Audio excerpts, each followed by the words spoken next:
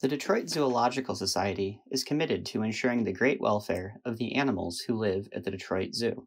One way we fulfill this commitment is by creating habitats that provide their animal inhabitants with all of their mental, physical, and emotional needs. In this episode of Virtual Habitat Chats, we highlight the Detroit Zoo's Cotton Family Wolf Wilderness and how it helps ensure the great welfare of the two gray wolves who live in it, Kaska and Renner. The gray wolf is a large carnivore species that once inhabited over two-thirds of the United States. However, decades of hunting, trapping, and other forms of lethal management severely restricted their range and drove them to near extinction. The gray wolf was listed under the Endangered Species Act in the 1970s and has since begun to recover. Today, they have populations in Alaska, northern Michigan, northern Wisconsin, western Montana, northern Idaho, northeast Oregon, and the Yellowstone area of Wyoming.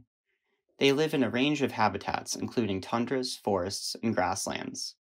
In the wild, they live in packs and have rich social lives. The two gray wolves who live at the Detroit Zoo are Kaska and Renner.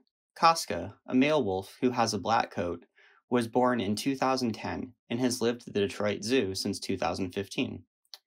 Renner, a female wolf who has a gray coat, was born in 2016 and has lived at the Detroit Zoo since 2019.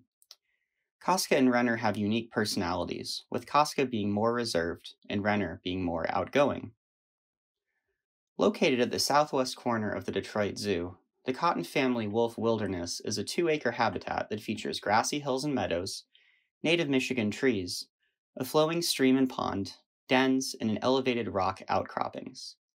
These naturalistic elements ensure Kaska and Renner's great welfare by closely replicating the gray wolf's natural environment and providing them opportunities to engage in natural behaviors like running, playing, and foraging. Furthermore, they offer the wolves opportunities for choice. Kaska and Renner can choose which behaviors to engage in and when they engage in them. The Cotton Family Wolf Wilderness is one of the many habitats at the Detroit Zoo that highlights the Detroit Zoological Society's commitment to animal welfare. The next time you're at the Detroit Zoo, be sure to pay it a visit.